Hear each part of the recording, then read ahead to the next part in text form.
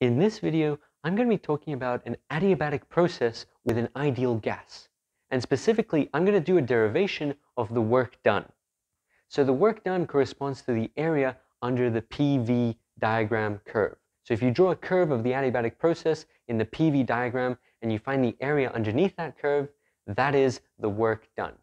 So what we're going to do is we're going to do an integral of P as a function of V. And we're going to integrate that between the bounds of the initial volume and the final volume.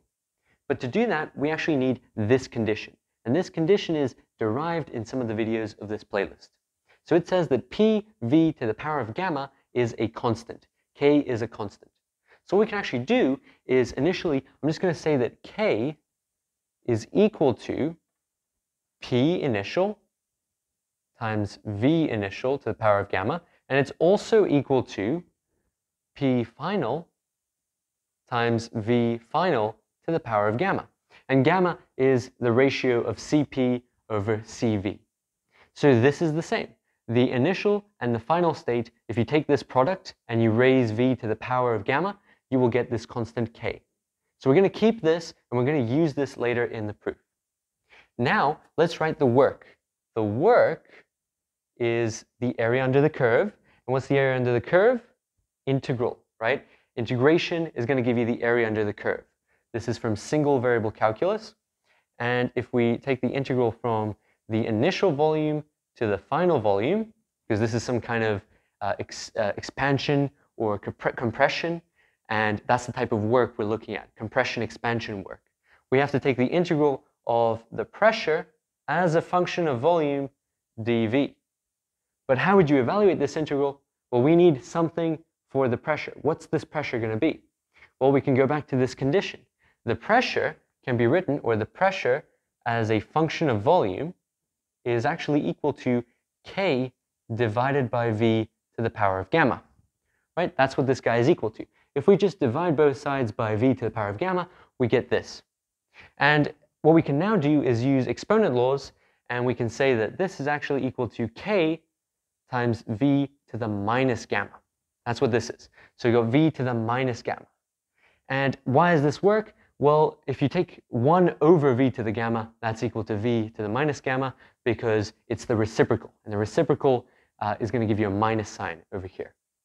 So now what we can do is we can substitute this into here. So let's do that. We've got the integral of, first of all, we have V initial downstairs, and then we have V final upstairs. Those are the bounds of integration. And then we substitute in K times V to the minus gamma. Right? I'm going to keep it like this because it's going to be easier to integrate. And we're integrating with respect to volume. That's what this is. Now, let's evaluate this integral. So the work is going to be equal to, first of all, I'm going to pull this constant K out. This is going to be K times, and I'm going to evaluate the integral. We're going to use the power rule. If you have x to the power of n, then the integral of x to the power of n is x to the n plus 1, all divided by n plus 1. Right? That's what this is going to be. So what we have to do is we have to add 1 to this exponent. That's going to be v to the 1 minus gamma. And then we have to divide by whatever that exponent is, which is 1 minus gamma. And we're evaluating that from v initial to v final. That's what this is.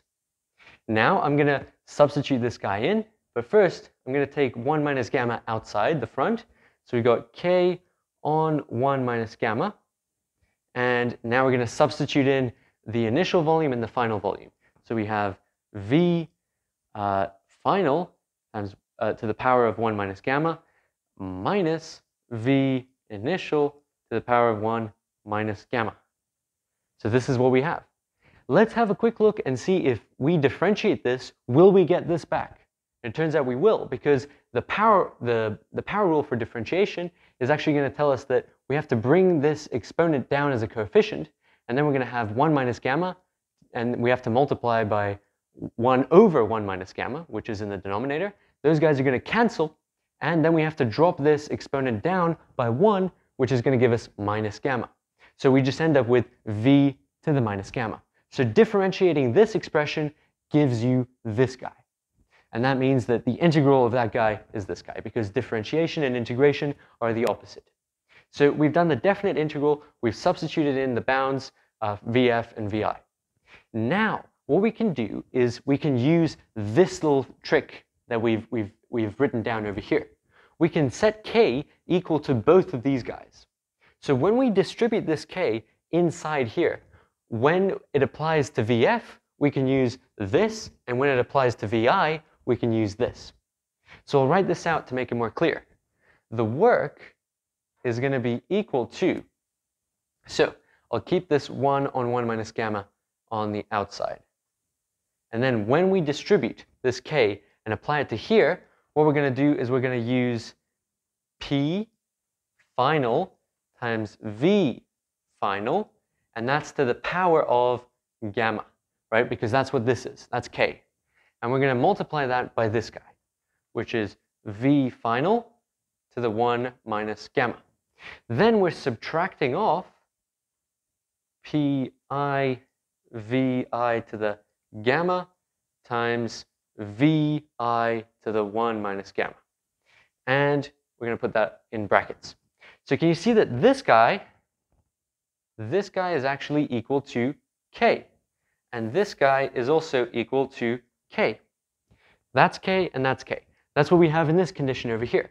So when I distributed this k over to each of these terms, I defined it slightly differently. I defined it in terms of the final values for the final volume and in terms of the initial values for the initial volume. Now that's a little trick that we've actually used. Now what we can do is we can combine these guys together. And you can see that if you multiply these two guys, the exponent law will tell you, oops, I wiped out this guy a little bit. The exponent law will tell you that the gamma and the minus gamma will just cancel each other out because there's a plus and there's a minus. And that's going to happen in both of these cases.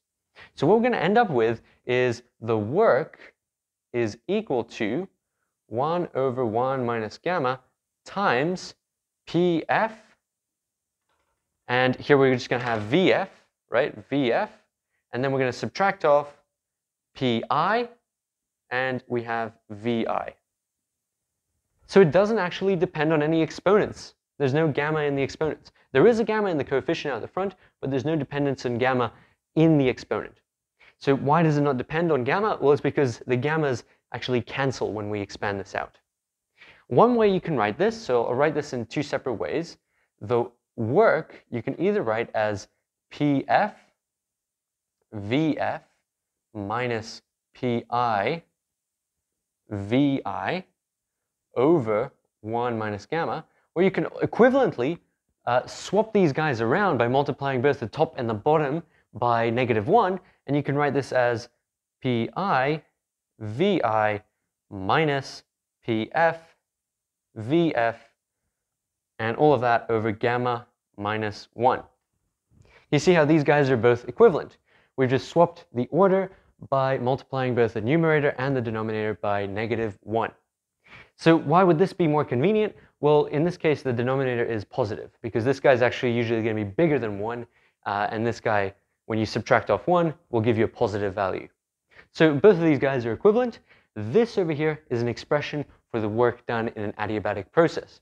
Now you could just leave it in this form over here, and what you could also do is substitute gamma in, and that's going to give you some funky expressions that could involve the amount of degrees of freedom for your ideal gas. But this over here, this expression gives you the work done in an adiabatic process with an ideal gas.